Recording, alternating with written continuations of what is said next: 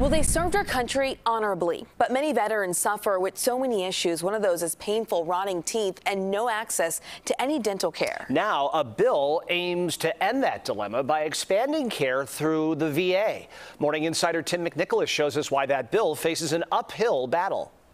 Went in December 16th of 75. Charles Florin is proud of his service. And got out on January 14th of 1980. One thing he wasn't so proud of, his smile. I had just never been able to afford the insurance.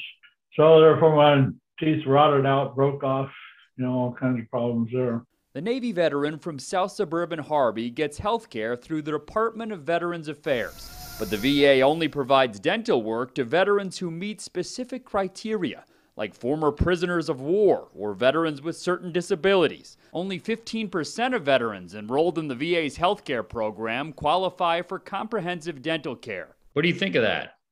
Well, I think it ought to be for everybody. It served our country. Judith Bell agrees. I'm proud to be a United States Army veteran. The Southsider put off new dentures and extractions of her lower teeth for years because she didn't qualify. I thought, if they're servicing the veterans, you would think the whole body would be taken care of. This bill, introduced in D.C. this year, would expand dental care to all veterans in the VA healthcare system.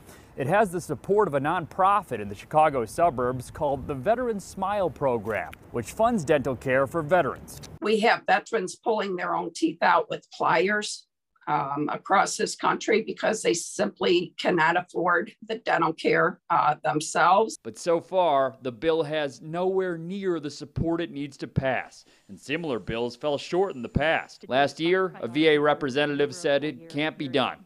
We don't have the resources from a capacity perspective, and we don't have the resources from a funding perspective.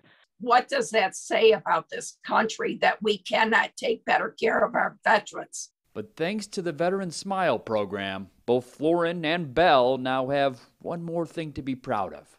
Means the world to me. Tim McNicholas, CBS 2 News. Means the world to me. You can find information on how to help the Veteran Smile Program by visiting our website. That's cbschicago.com.